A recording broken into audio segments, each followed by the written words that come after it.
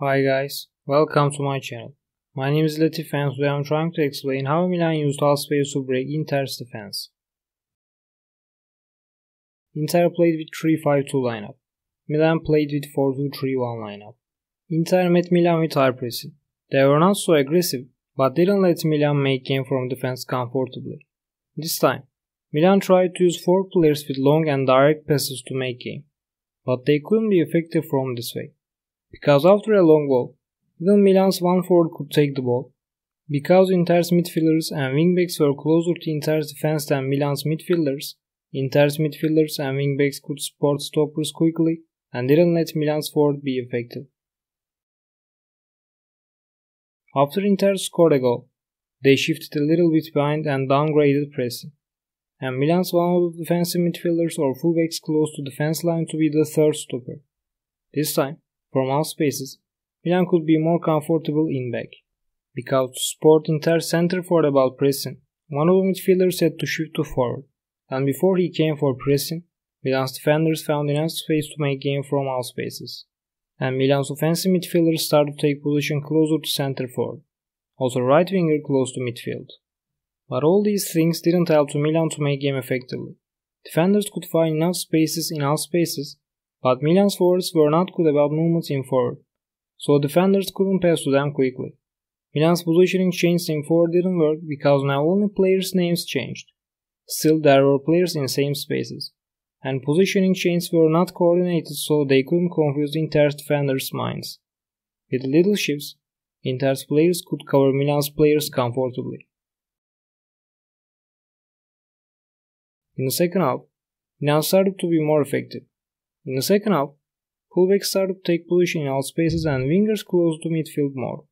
It helped to Milan to pass Inter's midfield line, because when fullbacks close to half space, they start to be a direct threat for Inter's midfielders. Because from half space, if Milan's players could find space, they could be effective centrally. So this time Inter's 3 midfielders had to cover 3 Milan midfielders and 2 fullbacks at the same time. Inter had a numerical disadvantage with 3 versus 5. Normally, if Inter center forwards could support midfielders about defending, they could equal numerically. And they supported, but it wasn't enough. We can understand from the situation. For example, in this situation, Milan tries to make game. Left stopper has the ball and Inter's right center forward meets him.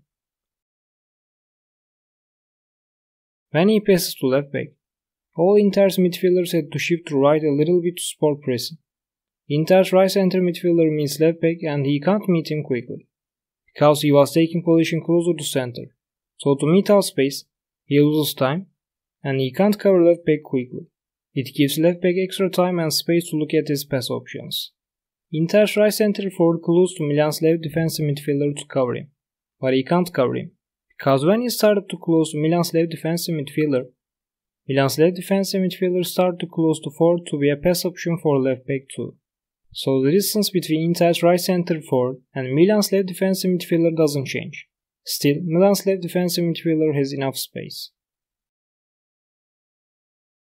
Left back can pass to left defensive midfielder. Inter's right center midfielder couldn't obstruct left back to pass to left defensive midfielder because, as I said before, because left back was in half space, Inter's right center midfielder couldn't close to left back quickly. And Milan's left defensive midfielder has enough space and time to be effective with the ball, because Inter's right center forward and defensive midfielder can't close to him quickly. I explained right center forward situation, so I won't explain again. And Inter's defensive midfielder was matching with Milan's offensive midfielder, so he couldn't close to Milan's left defensive midfielder either. So now it's easy for Milan to make game, because now they just have to pass to the free player.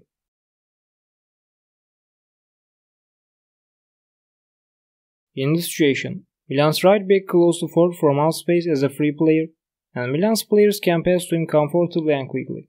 And after right back has the ball, because the entire defense line wasn't supporting midfield, left stopper doesn't close to Milan's right back quickly, and Milan's right back is completely free. Milan scored the second goal from this way. Milan's wingers could benefit from defense lines not supporting to midfield. When wingers came to midfield, they had enough time and space to be effective with the ball, because Inter's wingbacks didn't close to Milan's wingers immediately if wingers were closing to midfield.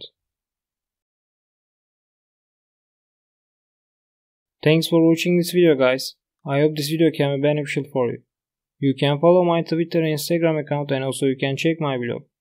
May football be with you.